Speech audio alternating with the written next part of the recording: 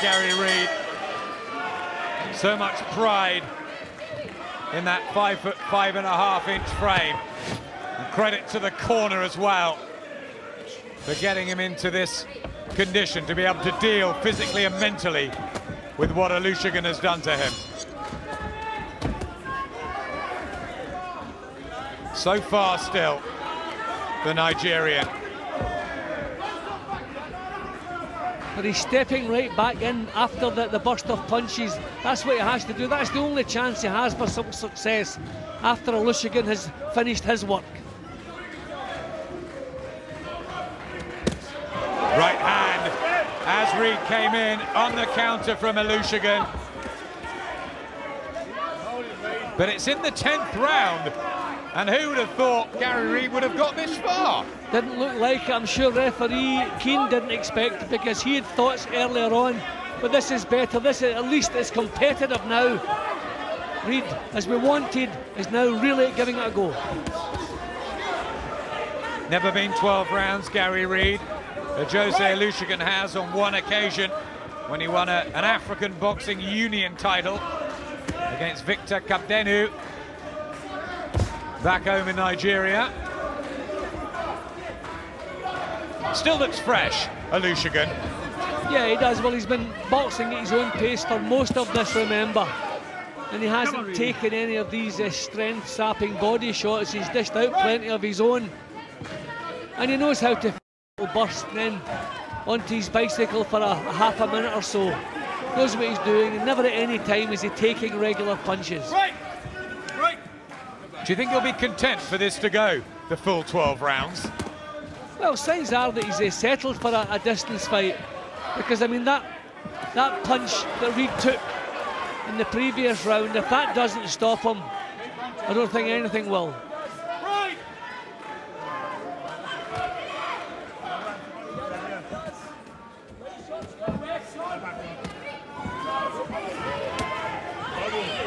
Because for all Gary Reid's heart, if Ajose Olusegun doesn't force a stoppage, there will be people asking why not. Yeah, but when you look down through the list of people who have, as you say, why is Olusegun not on that list? Well, we've always said Gary Reid is better than his record suggests. Yeah, Ted Bammy stopped Reid in a couple of rounds, Kevin Bennett in 4, Young Muttley in 7, Barry Morrison in 8.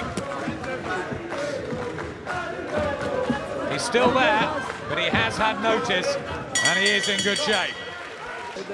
A title, and Olusegun is a fighter who needs a title. People don't want to box him because there's nothing to gain. Well, if he's a title holder, then maybe some matches will be made. People will take chances against him.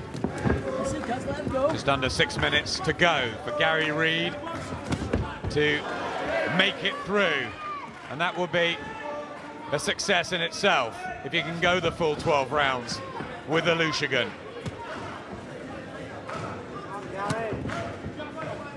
That body shot again.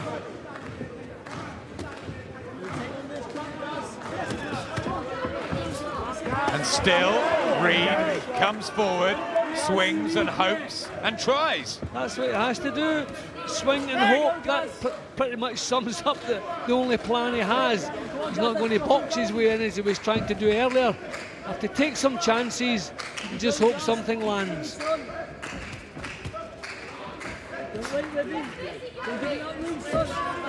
Interesting, the crowd here cheering the underdog when Gary Reid does come forward like that. Do you think he's won fans, Ajose Olusegun, tonight? I don't know. I mean, he's won the fight clearly. I don't know if we can say that he's dominated Reid. It's not been quite a domination. He's kept him under control. But I don't know, a kind of disjointed style on the back foot a lot, moving around the ring. I mean, he has shown his class on several occasions. I don't know. Well, we had a high opinion of him, so we'll hold that high opinion, but I don't think he's enhanced it any.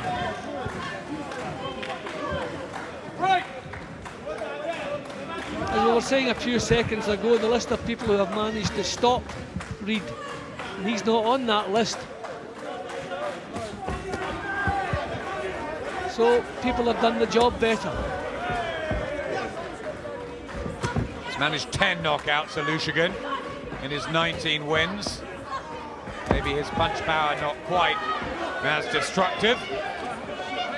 And Gary Reid giving Olusegun a taste of his own medicine. I'm still here, he's saying. I mean, there's no question he has all the classy moves, he's a classy performer.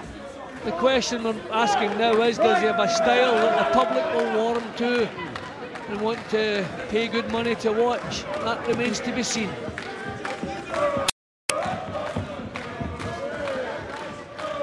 Jumping around on his feet now, Olusegun.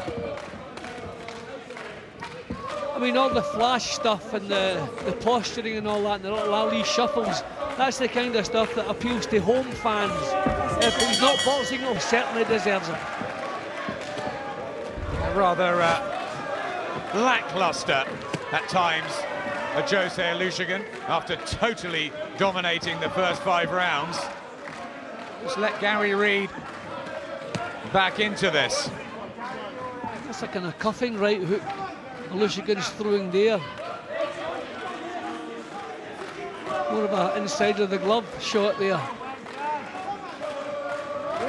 Is there some damage to the hands? Has he treated this too much like a spar? Or has he just felt he's in total control? I think that's what it is. He knows there's no real danger of him losing. Now, that was a lovely punch. And he's showing the punch, then throwing it. I mean, that was class.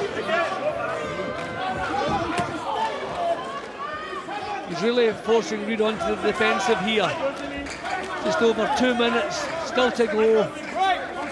Hopefully he'll see that out. There is, of course, quality. African Games gold medalist, and you don't go to the Olympics, you can't fight. He can, Ajose Olusegun, and he has racked up this Commonwealth like welterweight title, barring the last minute and a half disaster.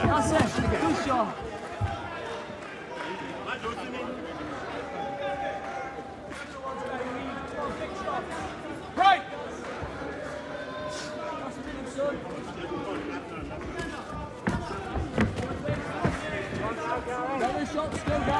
Uppercut, beautiful move. He can do it, Jim.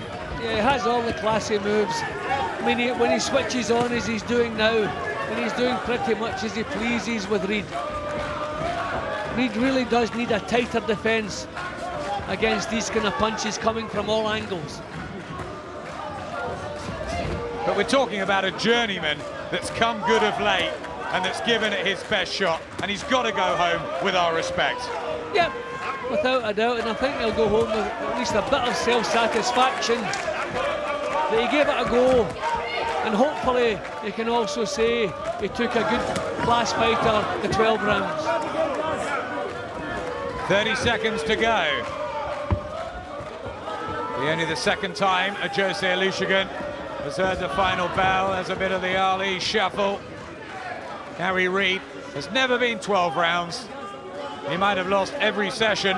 3 judges at ringside: Marcus McDonald, Terry O'Connor, Dave Parris. Really haven't got a decision to make, but he'll have made it, and that's a moral victory for the man from Stoke. Ajose Olusegun, though, for the most part, a boxing lesson and proving his class and quality, and he will become the Commonwealth 10-stone champion. Yep, no questions about that, but at least I'm pleased for Gary Reid. Eventually he started giving it a go, got himself into